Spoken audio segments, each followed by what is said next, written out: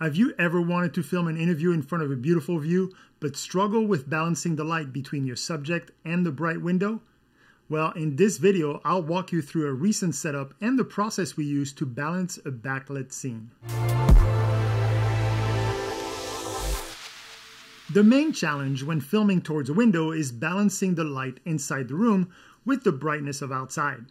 Now, you have a few options to try to lower the intensity of the light coming from the window, but they're not always practical or affordable, especially when working on a tight budget.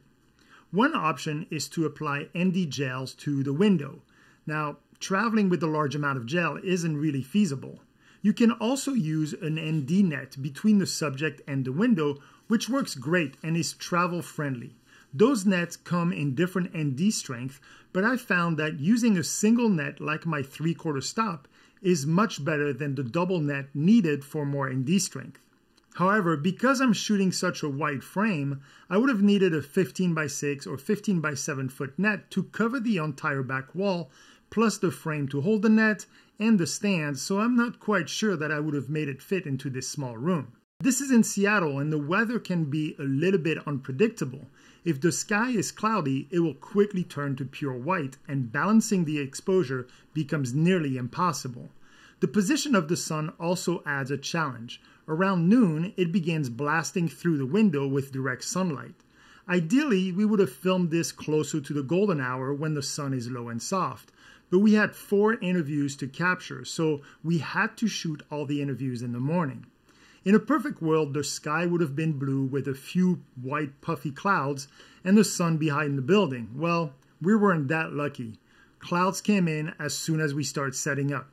The other challenge with cloudy sky is inconsistency. If the sky is partly cloudy, the exposure can fluctuate between overexposed and underexposed as the sun peeks through the clouds.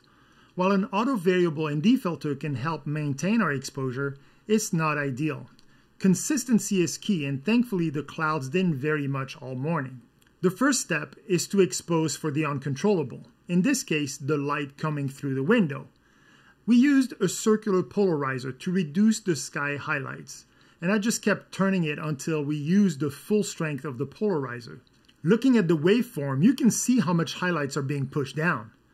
When you're operating at the very edge of the dynamic range, any little help makes a big difference. The polarizer gave us about an extra 2 stops. So now while looking at the false color on our monitor, we adjusted our camera settings so that the sky was exposed just under peaking or with a small area slightly above.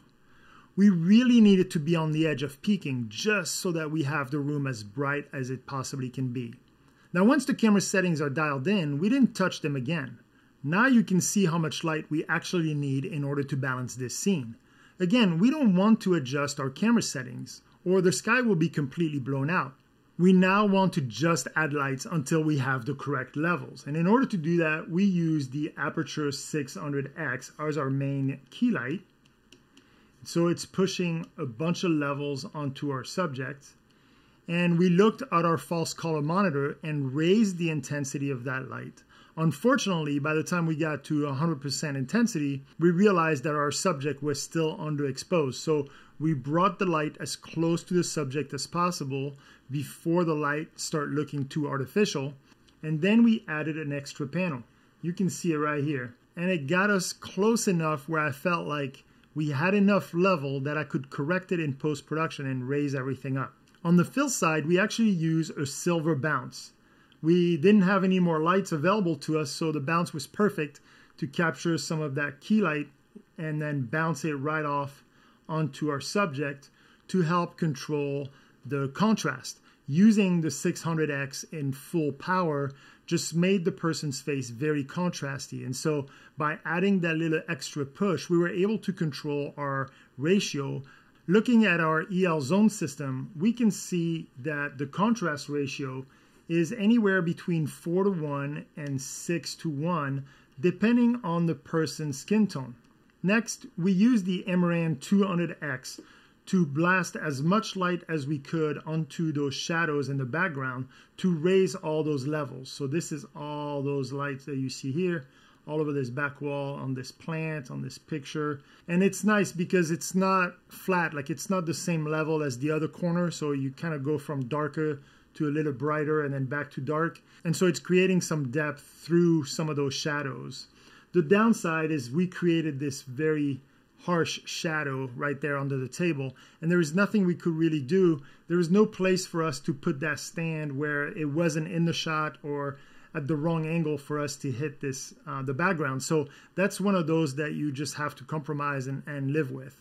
The last thing we did was add a backlight, and that's just creating a little bit of separation on his shoulder, on the back of his head, just to separate the subject from the background. Now, I'm sure you noticed that we can see the reflection of our key light in the window. We were fortunate enough that it blended nicely into the sky's highlight. For the following interviews, we were able to add a stand right here with a crossbar, and we hung a black piece of cloth, like a neg, and that helped us remove the reflection completely. As always, when working on the road on corporate films with a limited budget, it's always a balancing act of compromising to get the best possible results. But I was pretty happy with the end product. We were able to get enough level inside the room to balance the outside light. So remember, always expose for the uncontrollable and adjust your lighting to get the levels you need.